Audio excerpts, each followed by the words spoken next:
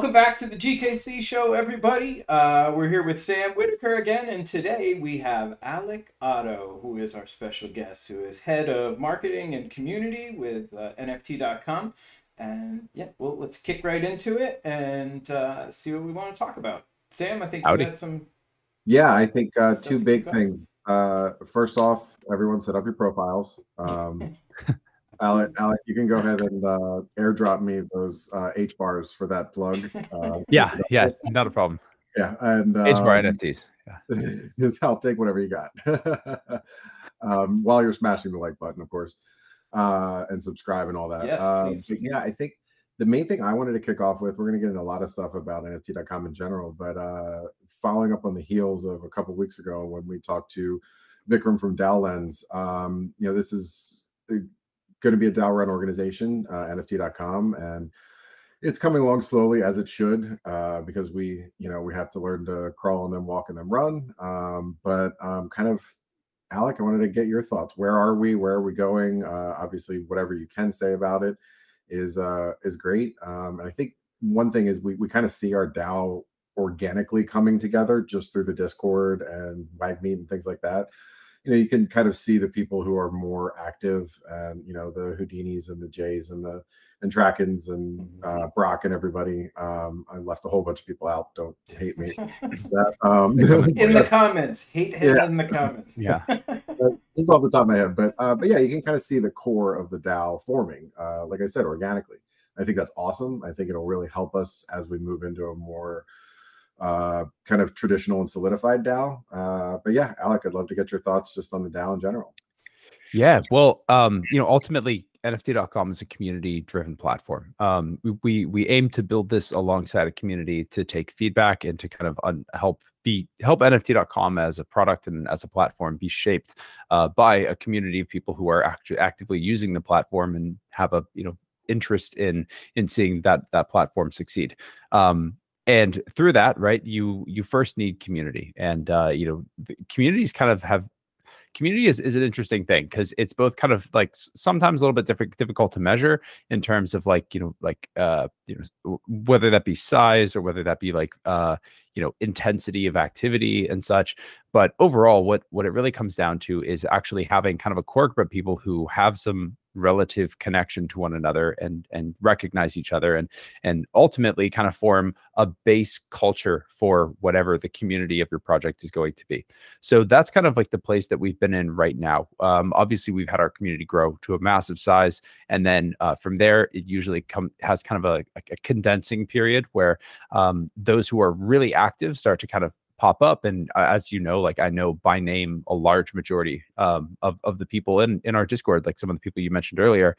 And ultimately, those people are going to be the ones who are kind of ambassadors, so to speak, for the brand and for what we're building, and to welcome new people into the community and to show them, hey, this is kind of how we do things here. This is the culture of the project. And being a part of a lot of other communities too, I've seen each project has its own kind of culture in that regard, whether that be some are more focused on like the financial side, some are more focused on the art side, and as well as like development too. And ultimately ours, I think, is really about testing and building with a company that's building a product. And that's been the coolest thing. Having this public or this private beta program has allowed us to really have a super unique workflow where we're taking instant feedback directly from the community every single day to fix, adjust, change course on different things. And that's only going to expand as we move forward. Ultimately, we want to put as much shaping and decision making in the hands of the community as possible. And we're currently exploring tools for how that will take form. I think that you're right. Community is a very difficult thing to measure, and specifically the quality of the community content, which I'm a member of a number of different Discord channels, and there are some Discord channels that are very active that have a lot of content flowing through it, but it's really all just Pepe memes. And it's very refreshing to be in the GKC lounge, and there be really meaningful conversations happening. You know, maybe there aren't 100 people that are all contributing actively to the conversation, but the conversation that's happening is very meaningful. At least I find. Yeah. Yeah. Oh, sorry, go ahead. Oh, I mean, I find myself like, if everybody's really busy, if I haven't checked in for a couple of days, like even if I don't have anything to say, I'll just step in a lounge and say hi to everybody. How's everybody doing? Like, I find myself generally invested in, especially the people that we've actually met, but even people we haven't met who you just have talked to a bunch. And yeah, I just want to stop in and say hi. Hey guys, I'm doing okay. Just really busy. I hope you're doing well. And I can't really think of another community that I'm a part of right now that I feel that way about. So it's pretty cool. Yeah, no, I definitely agree. I think at least as it currently stands, that kind of culture that we're forming around having critical discussions about the NFT space, whether that be wallet security, or if we had an amazing discussion the other day after someone had unfortunately had their Genesis key stolen, about who's kind of who's like the responsible person there. Should platforms get involved in flagging stolen NFTs or not, and should they help or should they not? And it's conversations like that on topics that haven't really been fleshed out too much in the space yet that I think are really valuable. And that's what gets me really excited about building a platform that is so community driven, is that ultimately we're kind of a lot of the kind of ideation and iteration in the Web3 space happens through community, whether that be public on Twitter or private in other communities. But we have that happening in real time in our own community now. Do you think that NFT.com will have some tools that will help with security and I know it's really tough because a lot of it's social engineering people out of their properties. But I didn't know if NFT.com was looking to put some tools together to help stop that. So we've had a lot of meetings about this and a lot of discussions internally. It's something that we kind of keep coming back to and thinking about.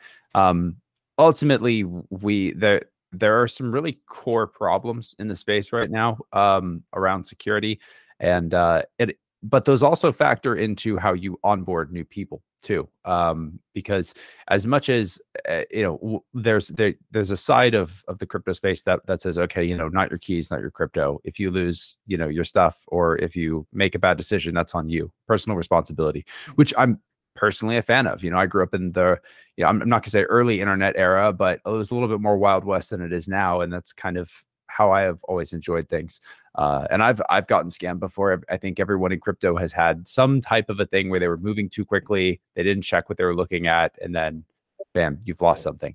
If you haven't been scammed yet, you're not doing it right. Well, no, you are. I would not encourage that behavior, but at the same time, yeah, it's almost an inevitability. Out of pure, if you have 100 attempts to scam someone, there's a chance that one of them actually is successful, and that doesn't matter how tight you are in your security.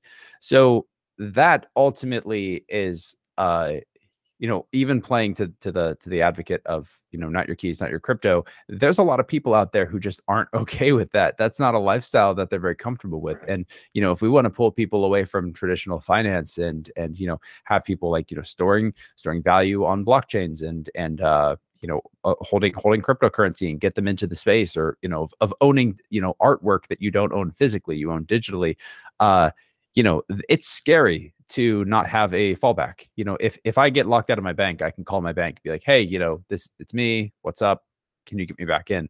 And I think a lot of people are very comfortable with that, and we're going to need other on-ramps into the crypto space outside of a public and private key in order to see bigger adoption, especially for kind of I guess the broader scale of crypto.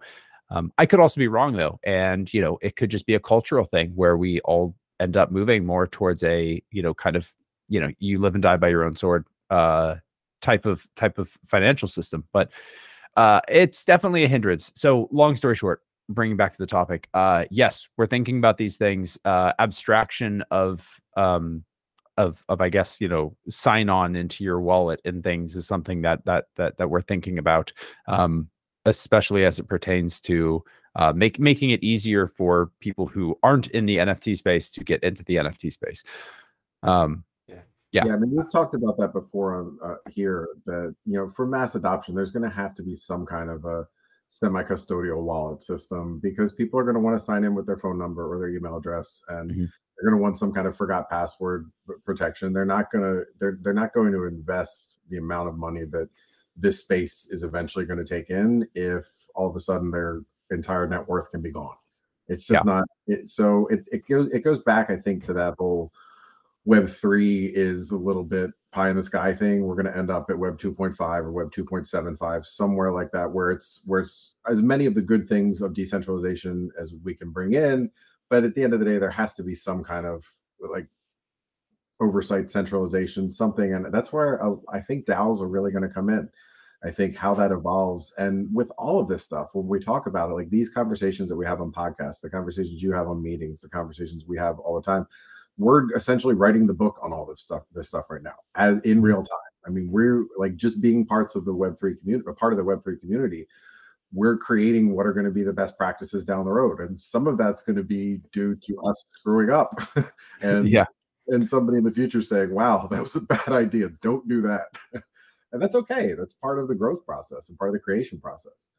Yeah, it is tricky though, because having those centralized systems of recovery though also open up different attack vectors though for those same accounts, for those same people who were scared of not being able to remember their password. Well, now you have a traditional login that can be breached. You could take over someone's email and then recover the password that way, in the same way that people break into different exchanges and such pretty frequently. There's obviously ways to make that process better, but as you make things more secure, you also increase more friction, which also makes it harder to get people in to do this stuff, because ultimately we're all competing with kind of very instant gratification, which is not necessarily a bad thing. Obviously, the more seamless things are for users, the better, but it's a balance, and it's a really tough balancing act. And then there's the whole problem of authentication, which is a whole other can of worms in the space that people are trying to solve for. So, I mean, all of this stuff is a tough needle to thread. DAOs are a tough needle to thread. Custodial wallets, mass adoption. I mean, the cross-chain communication and transactions. I mean, that's going to be, we talk about like the big events that are going to be kind of seismic for Web3. I mean, some kind of a cross-chain solution that's secure and immutable. Mass adoption via some kind of a custodial wallet. These things that are going to happen that are just going to bring so many people into the space. I mean, the numbers are probably out of date, but it's the stats that Jordan shared a few months ago with 4 billion internet users and 7 million people who have interacted with an NFT. So I think we kind of get tunnel visioned a lot because we're in this community. We talk about it all the time. So we forget that most people have absolutely no idea what we're talking about. And how do we educate? How do we grow the whole ecosystem? I mean, it's incumbent upon all of us to be thinking about that, because that's the only way it works for everybody. Yeah, absolutely. Alec, are you following the Nillion project at all? Yeah. So, and Andrew Masanto and I are good friends. I actually learned a lot about what I know about crypto from him. When I first got into the space, it's a funny story. I was like a starving artist in LA, and we actually met at music school, crazy enough. At one point I was like, hey, I would love to just learn from you. Can I just study under you for a good minute? And the rest was history. Ended up being at a really good time in 2017. Got started with Hedera, but yeah, definitely following the Nillion project. I'm really excited about that. So do you think that solves a lot of the problems there are in the space? Like, for example, I'll give right click save as an example, right? So your NFT is out there and people can see what it is, and if it's just a static image, they can right click save it. And it's my understanding that Nillion will be able to save an image as these particles that no one else can actually see what it is, but you can still retrieve it. Is that something that NFT.com is looking? I know this is still way out in the future because they're still in very early development stages, but is that going to be a tool set that solves some problems, and also potentially with logging in, where you can have your key distributed amongst a network of people that no one can see except for yourself? I think that comes down to what the use case is, right? It's brilliant technology. I don't know if what we're doing in the NFT space, at least as it currently stands, with the NFT space mostly being access passes and images, that being art. And again, I Andrew, I need to rewatch and reread the white paper a few more times. But from my understanding of their project, it's the ability to manipulate and do operations and analysis on large sets of data or data of any kind that's supposed to remain private to some aspect, which is a really important thing, right? Manipulating data and working with data without having full access to that data is important, especially if we look at like what the artificial intelligence space is going to be in the future. And as what it is right now, it's massive amounts of data in these very well put together sets, and that is so valuable. I think I'm not a data analyst. I'm not a data scientist, but from what I understand, there is a lot of value wrapped up in those data sets, and those aren't something that people are just willing to just be like, yes, screw it, here you go, open to the public. But to some extent, you could then charge for access to those data sets to then do either training or do whatever it is you're going to do to training new neural networks and things. But there's other operations too. But I guess to what to how NFT.com may play into part with that. As far as NFTs go, there are situations where NFTs may want to have some type of data that's only revealed to the holder. I think Bored Ape Yacht Club did a little something with that, with like a magazine type thing. I think I saw that on OpenSea a little while back, and I thought that was interesting, where it was like, whatever the asset was only revealed by having ownership. It's something that's relatively easy to solve in the aspect of, okay, you could just token gate a file behind a website. Right. That's fine. But and for now, that's okay. You don't need a brand new technology for that. But as time goes on, and whatever that data or information that you want private becomes more important that it remains private, maybe having something that allows you to see it but not extract it will become valuable. Gotcha. So now, are there any other projects out there where because I found, like, when I was following Hedera, that I felt that I was always waiting for a project to turn a key on something that makes it possible to do something else now.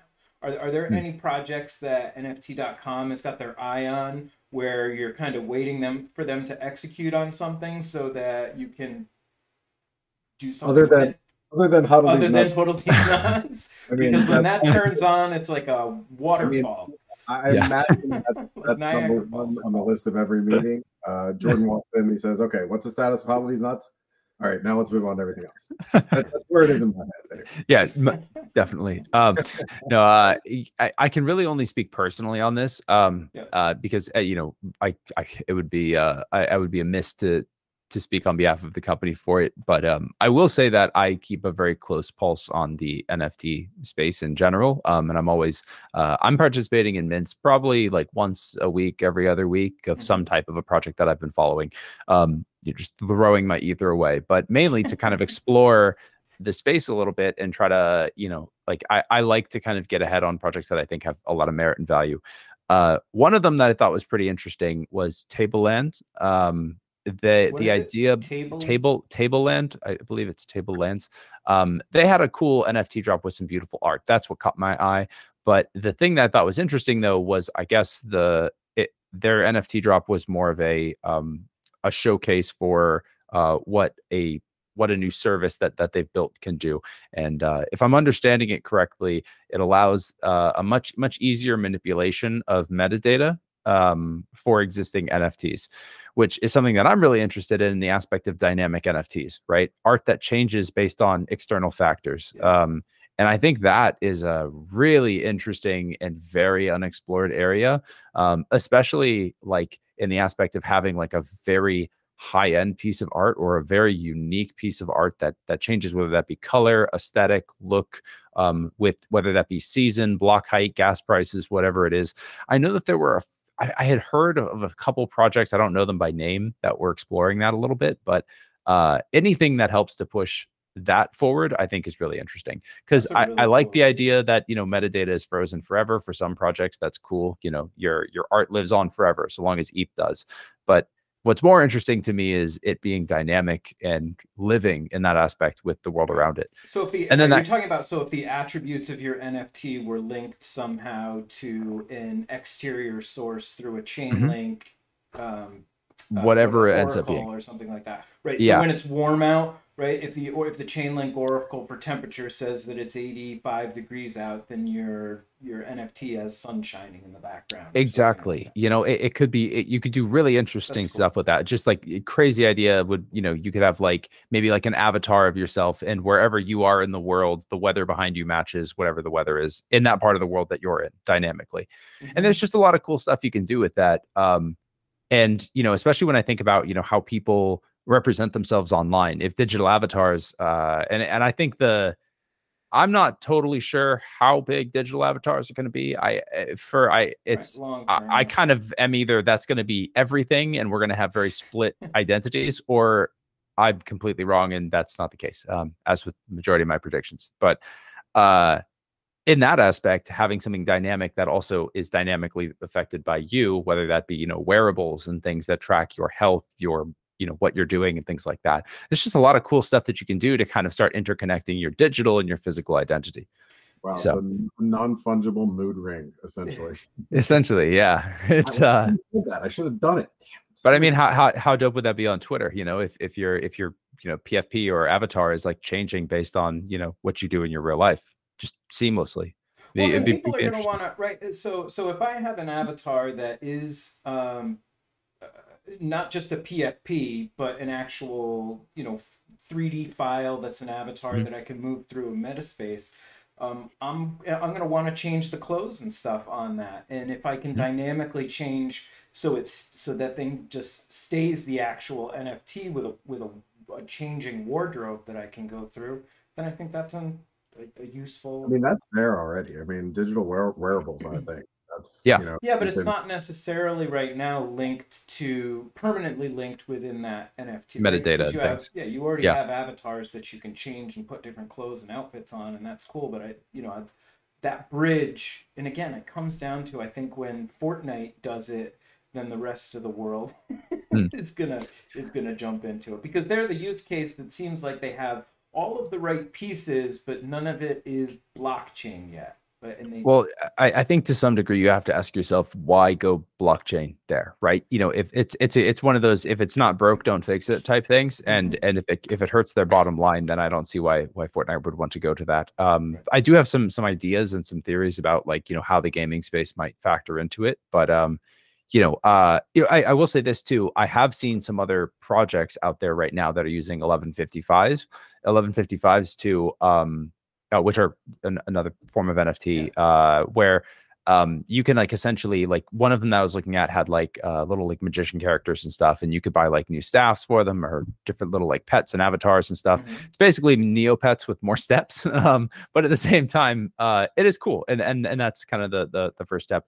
But then, you know, again, like I said about the gaming space, the big question is why. You know, why are you moving to a blockchain system? Like, what is the thing you're solving for that can't be solved with a typical kind of system? One of the things that I think is really interesting in that space is, you know, being able to essentially get, you know, exit your assets and the time that you've spent put input into a game. Uh, you know, when I was growing up, I put endless amounts of time in a game called RuneScape, and the account ended up, you know, being pretty good, worth probably a couple $100 or something like that. But there was never a way to exit. You know, when I wanted to Hmm. leave the game, there was no way for me to sell those items, and if I did, it might ban the account. When, you know, that's considered in games RMT, or real market trading, which is generally frowned upon, and most games have bans against it. It's also really hard to control, and it also propagates a lot more cheating, because then industries form around this RMT, because people in, you know, countries with less will actually spend all day playing that game Hmm. for in-game currency, and then selling that to people in, you know, more developed areas, that have more, you know, cash and less time, and then those people want to get ahead in the game, so they spend their real world dollars for in-game currency. These markets already exist, and they're really hard to police. So I guess the big area that I see that's interesting for like gaming adoption is, you know, being able to bring these markets into something that's at least transparent and visible and, you know, okayed by the game. And then it also makes it easier for that game to then flag, okay, you know, this is cheating, you know, like this is like a cheated asset versus a not cheated asset. So yeah, I think to your point about, yeah, I agree with you. Why would gaming go into Web3, you know, full on?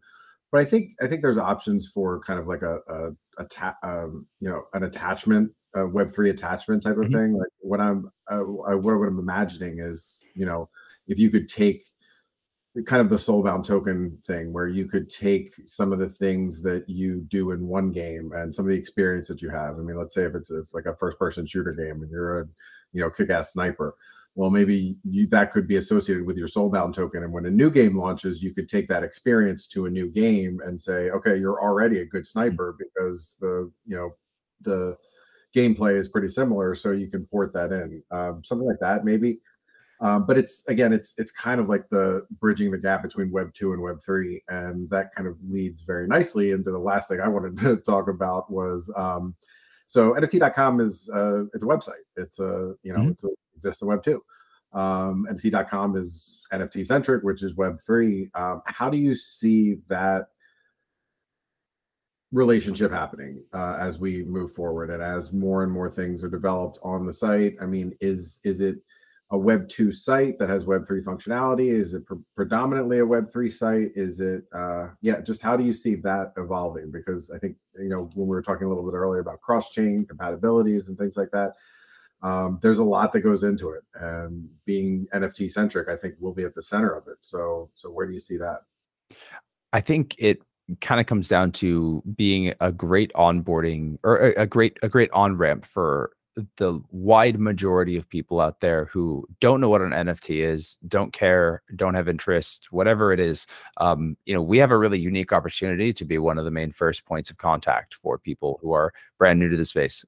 It's actually apparent in our Discord server. You can go in there right now, and I guarantee you, we get OpenSea's customer support, we get LooksRare's customer support, we get blockchain customer support inquiries all the time, right? People being like, "Hey, my NFT transaction is going through. Can you guys help?" Right? And although those people are, you know, not quite in the right place, it's a great you know, the domain is a fantastic area for us to be able to be like, hey, welcome, you know, this isn't us, but let us share a little bit about what NFTs are, why they're valuable, how they work, or why they're not valuable in both directions, and just kind of be an objective platform that allows us to help bring in more of these people. And that kind of goes back to, right, the conversation we had a little bit earlier about you know, sign on and things like that, and you know, making things easier for the user. Ultimately, the more that the less difficulty, or the more difficulty that we can remove from the user experience of someone who's brand new to the space, the better. That is so important.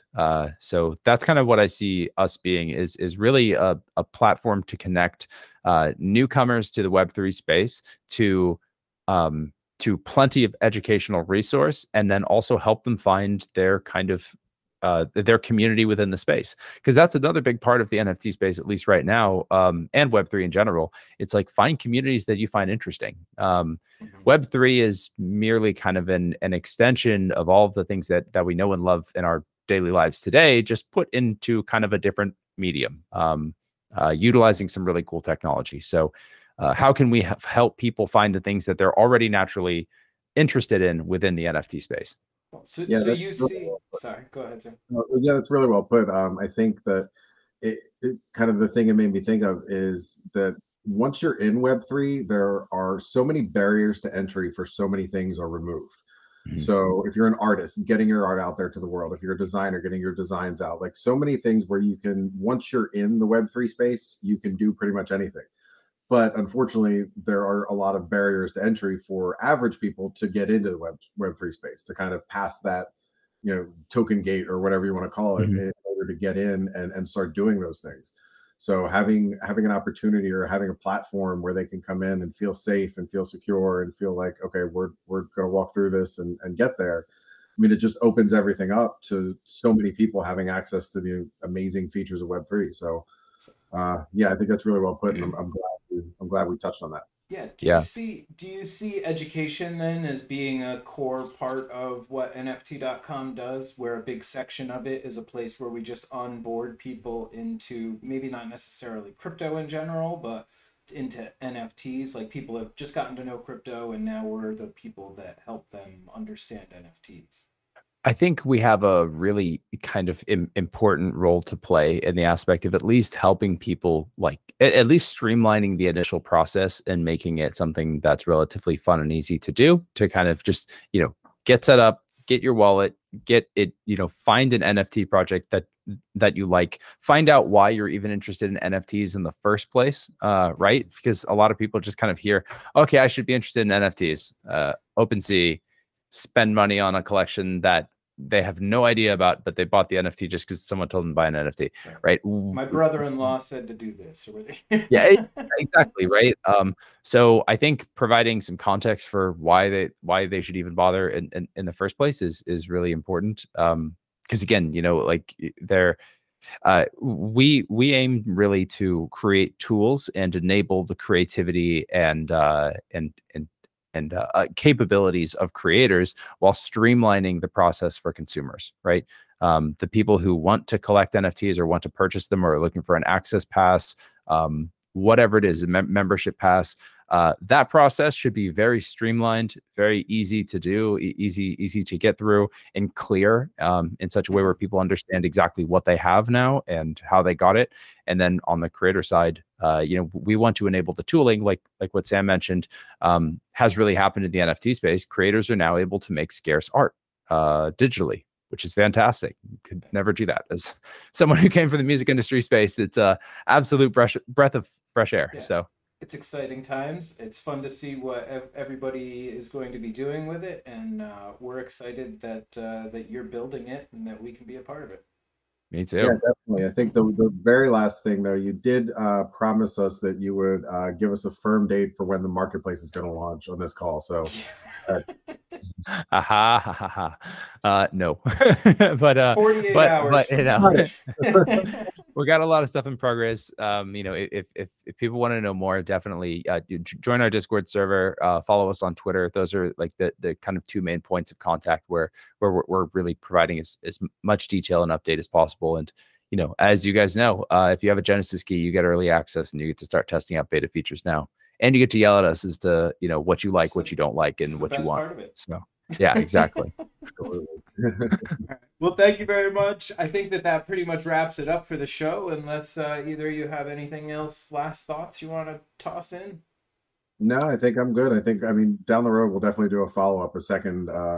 Absolutely. We could probably talk for hours. Let's be honest. We're a bunch of freaks, so. Dope.